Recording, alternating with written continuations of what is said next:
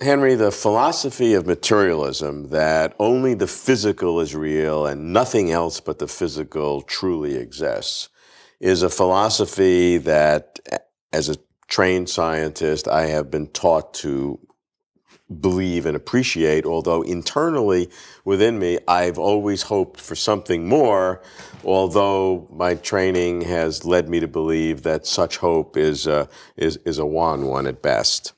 You've talked about something called quantum interactive dualism, and I really want to find out what that is, because maybe it can defeat materialism. Did you really mean to say exist or do something? Because I think most people would say that thoughts exist, and the conceptual idea of material universe, I mean, that's billiard balls bouncing off each other, and the field has a certain value at each point. And within that conceptual structure, you don't see anything that resembles a feeling or a thought or an idea. All you have is just something that's described completely in material terms. So I think most people would say that you do have feelings, and logically, a feeling is not contained in the idea of the physical world. In fact, the way Newton set up his physical world, what Descartes had called the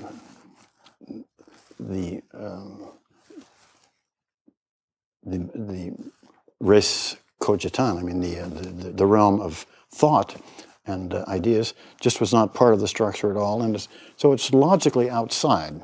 And, well, I think, but then most people think it exists. Well, I'm not sure first of all, what most people feel or think doesn't make it right. People thought the earth was flat. People thought that there were spirits in trees and who knows what. So what I'm concerned about is what's real, not what people think. And what science has shown is that a lot of the feelings that we have are just a result of brain functions in different ways. If you have a feeling that you see so-called stars because somebody hit you on the head, it's because you had a brain, some kind of trauma. Well, there's no... You press on your eye, you see a color because there's a physiological effect. No, but there's no logical connection between the feel. You know, in brain physiology or neurophysiology, you're talking about relationships between physiologically described things. Yes. And but the fact that a star appears or something like this is an empirical fact, but there's no logical reason that experience should be associated with this particular physiological activity. So I think you have to distinguish the idea of just the existence of an experience. There's no logical reason for the experience to exist because a certain physiological activity occurs within classical mechanics. Now, we have this causal linkage between things that happen and things that we experience in terms of doing things to our brain or our body that causes different experiences to be sensed. There are certainly correlations between your thoughts and what's going on in your brain. Everybody agrees to that. Right. And, but I'm just trying to distinguish the word exist from the word causal connection. I'm trying to distinguish those two because I think the important thing is the causal connection between these two. Is there a causal connection? And within a classical worldview, there's the physical description by itself, without ever talking about a field or a star or something like this, is already causally complete, and there's no room for a conscious experience to enter in. And this is the argument, this is exactly the argument that many scientists use to show that there is nothing but the physical. I mean, that is the materialistic argument, that the material world is a complete system. You don't need anything else. And causally, it's a complete system causally, and it all works together well. Right. And out of this, for some reason, we think we have a feeling or a sensation of color and whatever, but it's just a product of this physical world all working together. Well, John Searle calls this the idea that just like the liver excretes bile, the brain excretes consciousness. Yeah, I've heard it with kidney and urine, but yours is more polite. Maybe it was the other way around. But in any case, William James, in fact, as far as the kidney and the bile, that was his example. And he said there's a huge difference, of course, between these two. They're not analogous at all because the bile is described in the same physiological terms and it has an effect, whereas the conscious experience is not described in terms of positions of particles. It's described as an experience. It's described in a totally different term. So there's not a good analogy there between the brain excreting consciousness and the liver excreting bile. There seem to be two quite different things. And I can almost argue it both ways, but let's continue the process. In any case, the main thing I think is the issue of causal connection. I mean, I would like to say that I think most people will admit that you have conscious experiences, and nobody can understand why a conscious experience is exactly the same thing as a motion of particles moving around. Fair enough.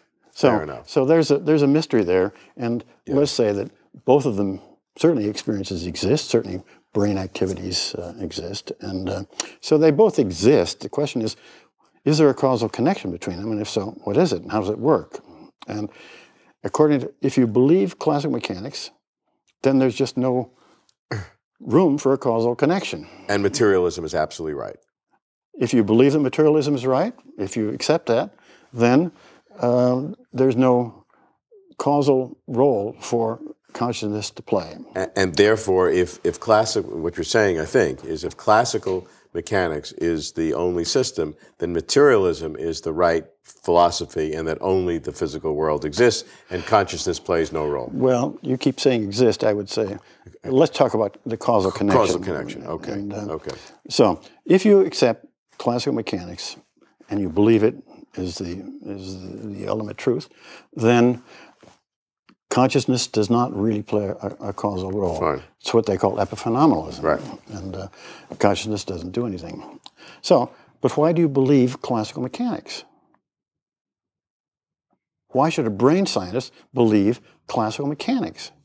If you look at what's going on in your brain, a lot of what's going on in your brain has to do with nerve impulses, and we have nerve terminals that calcium ions flow in, and they release neurotransmitter and all these things that neuroscientists talk a lot about, neurophysiologists. And at this lowest level, you've got to treat these quantum mechanically. That can actually be shown. These ion channels are so narrow that the uncertainty principle causes these things to flare out in the brain, right? So you're going to have uncertainty at the bottom level. And if you have uncertainty at the bottom level, the way nonlinear systems work, you're going to have huge uncertainties when it bubbles up to a macroscopic level. So quantum mechanics says you've got to treat the brain as a quantum system. Now, it's true that neuroscientists think they have good reasons for understanding it in classical terms, but that can be understood within quantum mechanics, why classical ideas work as well as they do. But the underlying issue still remains about the causal connections. Once you've gotten rid of classical mechanics and say it's no longer valid, then you don't have a good reason to say that consciousness cannot do anything. And in fact, if you look at quantum mechanics, you find that an essential element of quantum mechanics is an input from the psychological realm into the physical realm. And that's what Bohr calls the choice on the part of the experimenter as to what. So materialism says no matter what you call consciousness, it exists, doesn't exist, it in fact is reducible to this one thing that really exists, which is the material world. So what I want to understand is the chain of logic that you would use with quantum mechanics and consciousness to defeat this materialistic, only one thing exists, everything is reduced to material. So, as you've just said, the materialist philosophy, worldview, says that consciousness, whatever it is, doesn't do anything. It's inert. It's passive. It's causally ineffective. And so, insofar as you accept classical mechanics, that's the end of the story. And these people, these neuroscientists, are basically right, and you can't get around it. But why does a neuroscientist believe classical mechanics controls the brain? If you look at the details of what's going on in the brain, the nerve terminals and the flows of calcium ions in through ion channels and all these things that neurophysiologists talk about, at the bottom level, the processes are quantum mechanical. And in nonlinear systems, any uncertainties at the lower level magnify. And so in principle, you've got to treat the brain quantum mechanically. Okay, so what are the implications of that? And if you treat the brain quantum mechanically, then you can look and see the quantum mechanical generalizations of the laws of classical mechanics. And all they do is determine potentialities for some event to happen. In order to make quantum mechanics work, you've got to have questions posed. And there's nothing in the laws of quantum mechanics, as we know them today and as they are applied, that determine what chooses the question. What chooses the question? And that's where you add consciousness. And in actual practice, the thing that chooses the question, and the way it's used in practice, is the experimenter has reasons for doing this and not that. There's a psychological process that causes him to do this and not that. So the way quantum mechanics actually gets around this problem, that they have a part in it, namely the choice of the question, that's not determined by the laws as we know them, is to say the laws we know them deal with the physical realm. You need another process, which is consciousness. And if consciousness, and this gives consciousness an actual role to play, and it allows consciousness to do something. And if consciousness... Causally. And if consciousness can do something and does something, then materialism is out. But does that mean that consciousness is some kind of an independent stuff? Or you use the word process. I'm very carefully listening to process. It is an independent process, which consciousness is, let's say. Does that of itself defeat materialism? Because materialism is only one kind of stuff, the physical world. But you've also said that the psychological realm has no causal impact. And quantum mechanics... So once you make consciousness to have a causal impact, that... defeats materialism.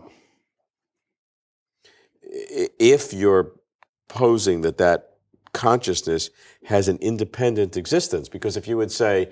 Well, no, but the point is that the laws of classical mechanics, the laws as generalized to quantum mechanics, do not answer this question that needs to be answered in quantum mechanics. So you need another process. And in practice, this other process is, in fact, psychological. So quantum mechanics needs this process, which can be psychological and seems to be psychological, described in those realms, and the physical description does not describe it. So you're forced to some other process, and in fact, the only other sort of process we know is psychological, and in practice, it is psychological, that the experimenter decides on the basis of his reasons to do something. But this psychological process is not just simply the product of the brain? No, that's what I say. It cannot be the product of the brain, because the brain evolves according to quantum mechanical rules, and they just describe the evolution of potentialities for an event to happen. That's all they describe. They don't describe what chooses the event that's going to happen. And this consciousness must therefore be an independent process that intervenes in a way. In actual practice, in quantum mechanics, you say the experimenter chooses on the basis of his reasons for wanting to do. So, conceivably, if you look deeper and deeper, maybe you could somehow tie it back in, but it won't tie into the quantum mechanical equations, because the quantum mechanical equations only determine the potentialities. They don't determine the actual thing. So if you believe quantum mechanics, you're forced to something that's not this physical description. It's outside that physical description. Quantum mechanics forces you to that. Nobody has seen how to make quantum mechanics work without having these choices come in. People have tried, but certainly there has been no successful way of getting around this fact that you've got to ask, that something has got to ask questions. So quantum mechanics demands a process that's not described by the generalization of the laws of classical mechanics. It is not described by this deterministic process that deals with physical properties. It demands a question, and it's not described in the physical reality. Therefore, and the way it actually works in practice is that it is described by a psychological process. So you seem to need a psychological process. And certainly the physical process will not do the job. The physical process, as we understand it in quantum mechanics, will not do the job. Therefore, you need to say that consciousness is efficacious, it has effects, and if it has effects, then materialism is dead.